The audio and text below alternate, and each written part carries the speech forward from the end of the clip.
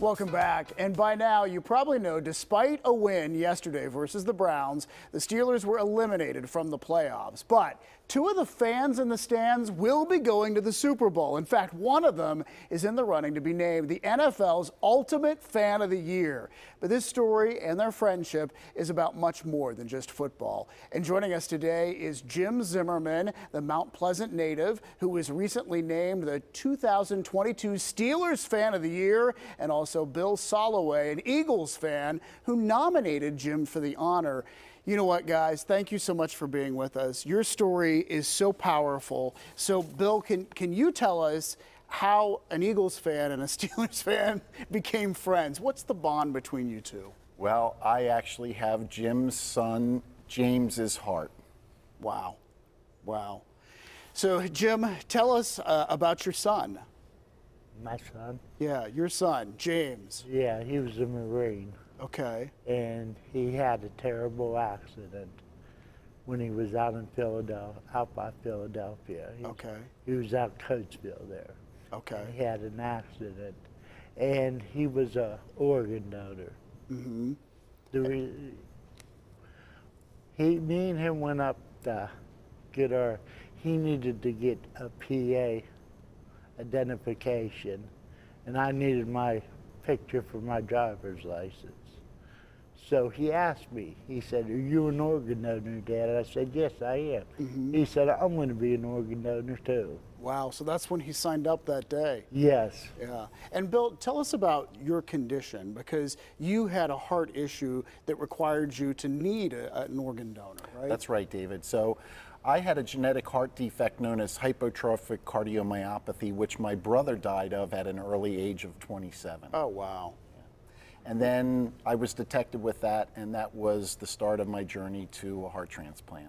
Okay. So I led a really active lifestyle. I biked close to 5,000 miles a year, then into congestive heart failure, where I had trouble walking just a few steps. And we're happy to say you're doing quite well right now, right? I am doing very well, thanks to James, my donor. And you wanted to find out about the family, right? So you wrote a letter and you got a response back, right? Yeah, so what a great gift that anyone can receive, the best gift of all, the gift of life. And when I received that gift and I was able to get back on my bike and have a life again, I knew I wanted to reach out to my donor's family to say, hey, thank you for this special gift, right?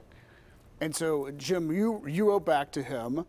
Your wife wrote back to him as well. Yes. And then you guys wound up meeting, wound up becoming friends. And then he up and nominates you for Steelers Fan of the Year.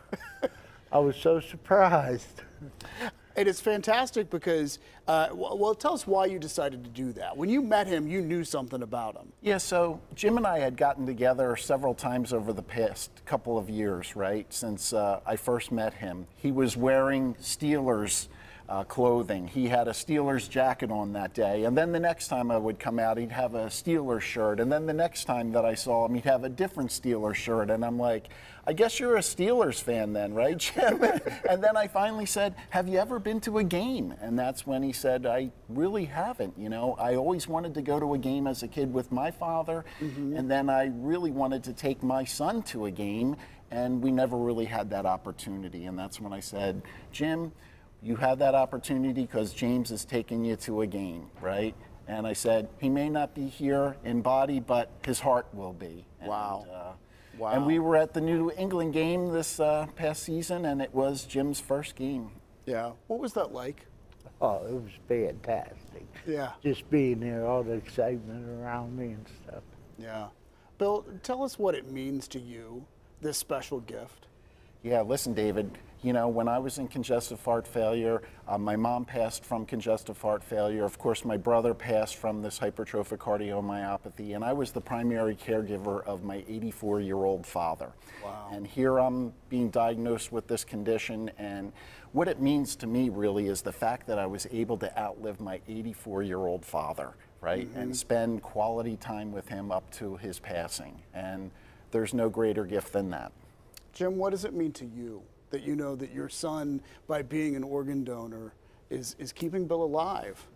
Yes, it's fantastic. You know, organ donation is something everybody should think about, because if not, I was lost when my son passed, okay? But Bill filled that emptiness I had. That's sweet. Yeah, it really is. And so tell us now, you are up for not only your Steelers Fan of the Year, you're up for NFL Fan of The ultimate fan of the year.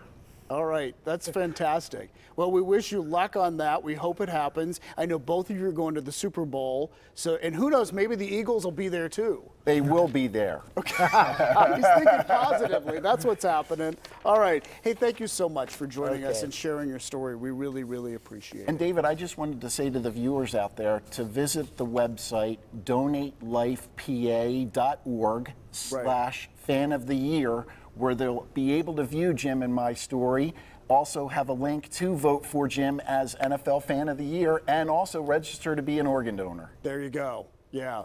All right. Thank you so much. Okay, David, thanks for having us. Appreciate it. Yes. And again, there are a couple of ways that you can help push this story forward. You can vote for Jim, as we just mentioned, to become the NFL Ultimate Fan of the Year.